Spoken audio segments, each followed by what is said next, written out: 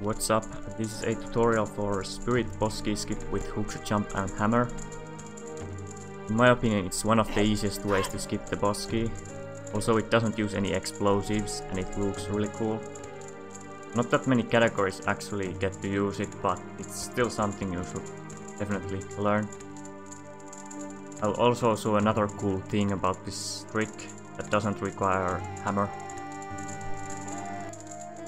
So let's start off by entering this room. Jump down here. You can get rid of these spots so they won't be in the way. So target either this wall or this one and turn this way.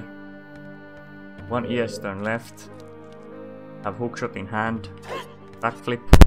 Side roll and hold right after the side roll so you'll bonk. Mash hookshot. And after a few seconds, start holding it. After the third time, Link snaps and holds the hookshot. Like that. You want to pause on the second frame, you can see the red dot there. And on unpause, you release hookshot and start holding down. And press hammer to draw it. Then you want to pause on the frame, the second link on the chain there, on the back left shows, and press hammer again. And on this frame, when you hear Link gasp and I use the visual cue of the hitbox there, when it starts to fade away, you equip hovers and press hammer to jump slash. You get this backwards momentum and enter the loading zone. And that's about it. So the first jump slash is usually a 2-frame window. It can be 3 frames. But the second link of the chain as a visual cue is good for that.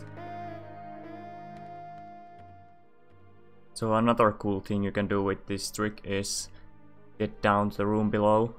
You usually do that with a long shot, weird shot, or crystal switch actor glitch. But you can instead do this with a hookshot. So you do everything like normal, but you pause on the when the fourth link of the chain is visible, and like 4 or 5 frames after that work too. And then you jump slash and hold forward. There you go. And here you can do whatever you want. Get the gold skull or get the child bomb juice.